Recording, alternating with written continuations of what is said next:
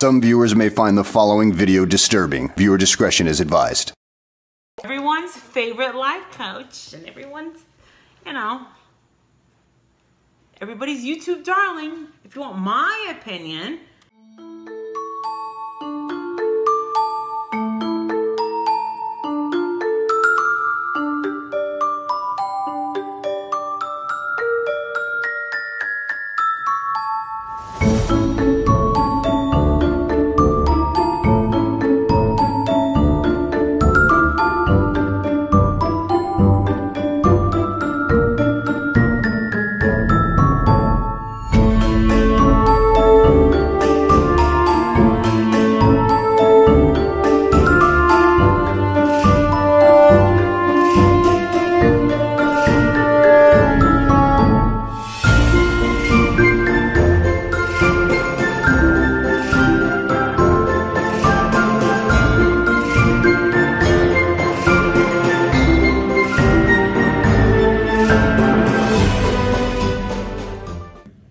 let's talk about damaged people and why they do the things that they do.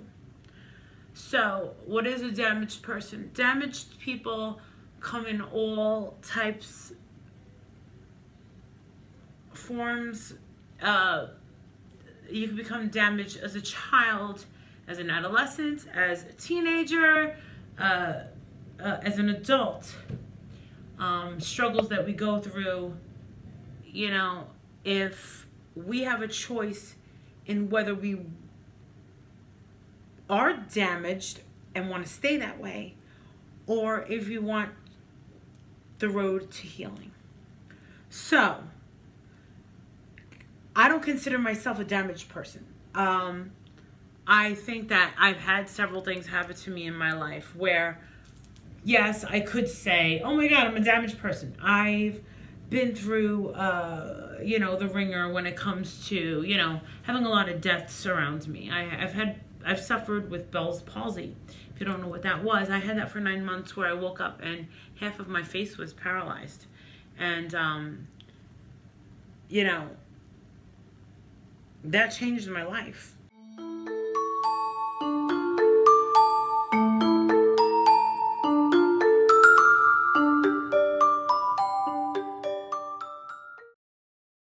Damaged people. You can come from nothing and have resentment with that. I have a cousin that is very resentful of where she came from and how she had nothing, and she's got these entitlement issues, and it's like, oh my God. And like, she likes to display, put on a show that she's something that she's not. It's very awkward and very, very uncomfortable to watch. A person that's damaged, so damaged that they can't be honest with themselves. They can't say, you know what? Fuck you. I'm angry. I'm angry. I'm angry. I'm angry. I'm angry because of this. I'm angry because someone in my family died and I can't get over it. I'm angry because a boyfriend broke up with me. I'm angry that my husband cheated on me and left me and my 4 kids for his secretary. Okay. I paid for my education, and I'm not ashamed of that, and I don't hold that as some sort of resentment towards parents. My father died when I was 24.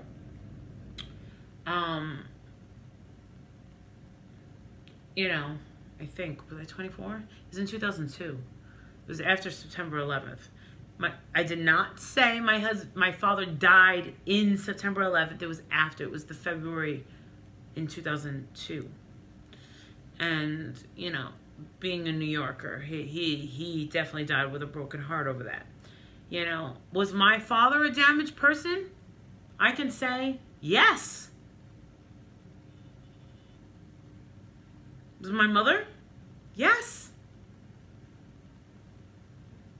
Damaged people. I have people in my family that are damaged. And my father, lived with a lot of guilt. You know, my father was very handsome. My father,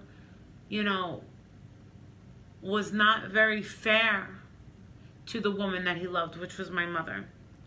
My mother gave him a second chance, and the product of that was this. Oh boy, here we go again. Yeah, I'm out. Yeah, sorry. I can't listen to another one either. What's the difference between happiness and joy? That's what we're going to talk about. Happiness. All right, so I just got a new client. A multi-millionaire, and it was shocking. Who's that? All right, so I just got a text. Oh my God. Good. It's a temporary joy. A temporary happiness. Joy is different, and that is what I'm trying to explain. Happiness was, I just saw a George Michael video. I had a great dinner tonight. Happiness. That was a happy moment. I had a great dessert. Happy. It was a happy moment. Happiness. It's a temporary thing. It's like, you got the job. Yes! You get $100 super chat, or you get, a nice big present or a birthday party. You run into someone at the supermarket you haven't seen in ages. It's a happiness. So when someone comes to me and says, are you happy? I don't like that question. What are you talking about? Am I happy? It's a very broad question. Usually, if someone asked me right now and said, hey, Marissa, are you happy? I'd be like, all right.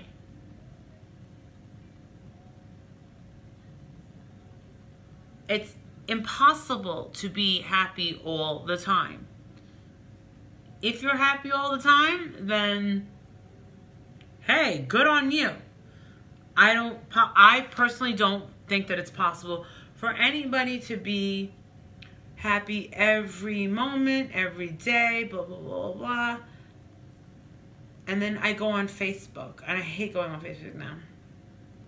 And I see these friends of mine, and I see it on Instagram, hashtag living my best life. And I'm like, really? You're living your best life? Is that the best you can do? And I'm looking at these pictures that they're attaching, and okay, you're at a restaurant and you're holding up a glass and you got your makeup on and you're posing. Living my best life. That's living your best life?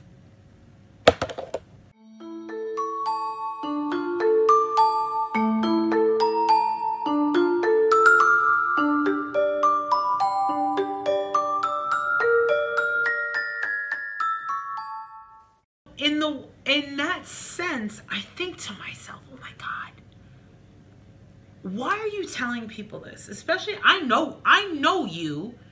I know that you photoshopped the crap out of your picture, okay? Like those little apps with the makeup and the, what do they call the Snapchat apps? Where it makes you look like you're completely flawless. I don't do that. My friends love those things. It's annoying as hell. Living my best life. And I got a glass and a pretty dress on. That's your best freaking life. To Photoshop a picture, put it on your social media where you want to expel the most positive and what you believe is the part where you say, I'm so happy.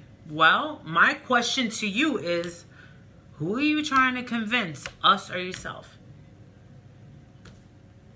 We're supposed to put our best moments on Facebook?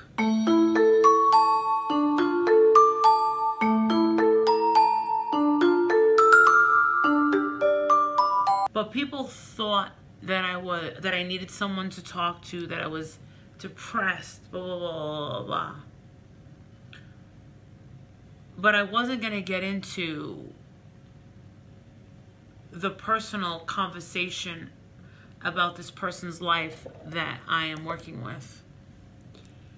And I'm not sure how I can help this person, because their problem cannot be fixed with money.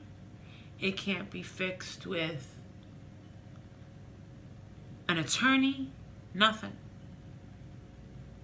Not even an act of God. And to hear a person talk about what the rest of their life is going to be like, and that they don't think that things are going to get better for them, made me so... I mean, I was just... To see someone that hurt, to hear it over the phone.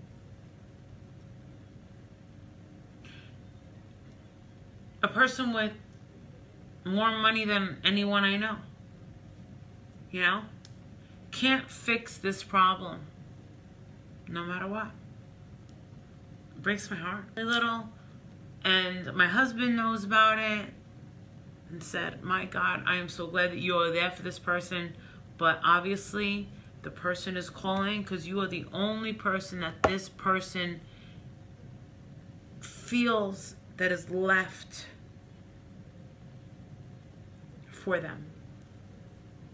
The only one that'll listen. The only ones that, and he says, everyone's tired of listening to me. People telling me, get over it. No. Damaged. Let's not be damaged. This thing happened to you. These things happen to you. You're one circle around the earth, and then come from dust, and we go back to dust. Dust, dust in the wind. You get what I'm saying? No, I don't believe that the rest of your life should be wasted. I don't want you to fear death. Like, I don't fear death. What's worse than that is the fear of living. Screw that. All right, so you have to work really hard for what I have. And my husband had said to me a few weeks ago at dinner, and he goes, I think that people think that things come easy for you. That's what I think. I'm like, God, if they only knew. And he goes, well, Morris, you know that, and I know that. He goes, but they don't. He goes, in a way, he goes, your patrons and stuff, these women are getting to really, really know you. He goes, I can't imagine having a talent to where people are interested in my personal life and my past. He goes, and these are hundreds and thousands of people. He goes, you have that gift. He goes, Marissa, he goes, I can do anything. Everybody knows I can do everything. He goes, I can't do what you do. I go, well, that's great, Adrian, because I can't do what you do. I can't speak all those languages. I don't have the energy that he has. I don't have that. My husband is not a broken person. You know? Husband's, works very hard, keeps to himself, and he likes a challenge, and he rejects failure, and I find that to be an amazing quality. Bothers me about my husband is that he busts his ass for a job that might replace him in a couple of days. That bothers me. But thank God my husband wakes up to a job that he loves, and he wakes up to a wife that he loves, and is so proud to be the father of our child. Me and my husband are very, right there when it comes to Jake. I mean, like, 50-50, we meet at 100%. Jake, such a blessing of a child. I know a lot of you guys have seen, like, Jake pop on. You might not see Jake too much because my husband is starting to put his little foot down. Told me at that restaurant, he said, I never wanted this for you. I never wanted you to have, you know, your YouTube channel start to tank because you have all this, quote, drama and, quote, you know, just negativity, negative people around you. He goes, he said, I never wanted that for you. He goes, you are so talented. He goes, you have such a connection with these people. He goes, I guarantee you, all these people would love one-on-one time with you. He goes, and they would absolutely adore you. He goes, they don't know you like I do. He goes, all my friends adore you. People I work with, they love your wife. Every time they have a work thing, they always say, bring your wife, we love her. Oh, you see this guy? See this guy? Number one bullshit guy. He do the wee woo. People that are never satisfied. You don't want to be a person that's never satisfied. But you want to be a person that is addicted in a positive way to self-growth. Self-growth, in my opinion, I'm going to be a better wife tomorrow. I'm going to be a better friend tomorrow. I'm going to be a better mother tomorrow. I'm going to pick a place that I want to visit. I'm going to do my due diligence to be a better life coach. I'm going to listen to public speakers, motivational speakers, and hear what they have to say, think about it, you know, perceive it. Because you know what? You can learn a lot from people and the hardships that they have gone through. And you can listen to inspirational stories.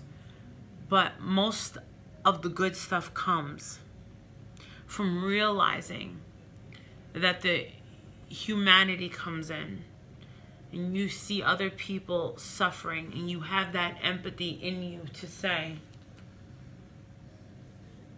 thank you, God. Thank you, God, that you have not put me through this. But I can see through this person's eyes what it has done to them, how this has hurt them. Lord, can you give me some, you know, moment in introspect where I have some sort of wisdom or knowledge or just something, just put it in me, like just let me feel it, let it come out of, you know, the depth of my soul and just let it come through my voice. It's only happened once on a life coaching call where I was just like, there you go. And I don't know. It was one of the toughest life coaching calls. I'll never forget about it because I remember I like fell over onto the wall. You're not going to be okay being an angry person. You're not going to be okay being jealous of other people, comparing your life to other people. You're put on this earth for a purpose. You have to do your work. You know how they say you're still here because your work is not done. Yeah, your work is not done because you're here for a purpose and you haven't found it yet. You haven't found your purpose yet. You will. You will. And when you find it, you will. And then you will no longer say, I'm a broken person. Hell no. I took that brokenness and I swept it up and I put it in the trash where it belonged. It's up to you. Stay miserable? Stay angry? For what? So you can get wrinkles? No. So you can just be unpleasant to be around? You know, when you're an unpleasant person, when you're angry, when you're complaining, when you're just unsavory to the people around you, people looking at you like this. Like, I deserve better friends than this. Yeah, I get it. Like, I get it. Like, I don't want to be around yucky people either. So, that was the lesson for today. I mean, we're talking about the difference between broken people and some people that may, hey, even be just a little lost in the trenches, but it's only temporarily. Just don't own that label. And don't ever make a fool out of yourself and go on your Facebook and be like, I'm so happy. I love, this is the big one. I love my life. Everyone's rolling their eyes when you say, and it's funny because everybody talks about this. I love my life. I remember I saw someone in my family put, I just love my life so much. Boom. Within a week, found out her husband had a girlfriend for 2 years. Boom. That was over. Put it out into the universe. The other one, my husband would never cheat on me. Boom. It happens. It's a curse. Your words are, remember, your words. Universe, all over, it's picking it up. What you expel out there, well, this is not possible. This ain't gonna happen. No, that's not how you treat the universe. You don't tell the universe what the future has for you. That's not how it goes. That's not how it goes, people. It does not go that way. It does not. You're not very good at trying to kill Princess. I'm not good at it? No. Adrian says I'm not very good at it.